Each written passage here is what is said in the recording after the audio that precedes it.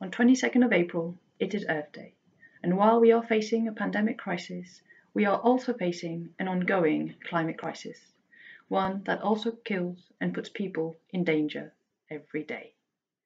Those who are at the forefront of crises and hit the hardest are the most vulnerable and the poorest people. For the climate crisis, this means people and communities in developing countries, especially the least developed countries and countries in sub-Saharan Africa.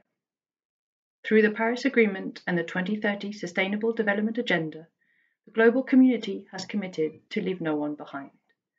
We can see that current business as usual approaches are not enough. Climate finance is not reaching the people and places that need it most.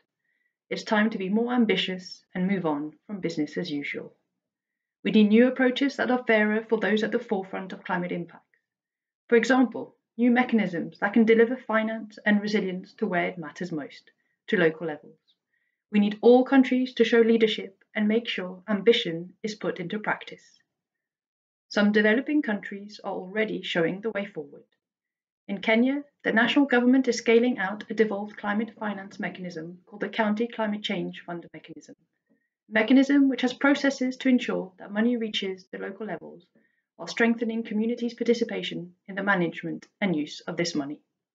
Victor Orindi, who has been leading the implementation of the County Climate Change Fund mechanism in Kenya, will now say a few words on this.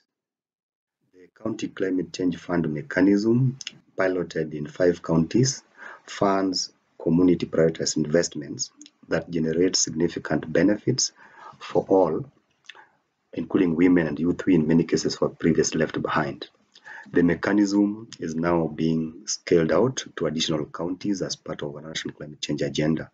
On this Earth Day, we hope other countries will think about how to up their climate ambition, change the status quo, and accelerate progress to leaving no one behind.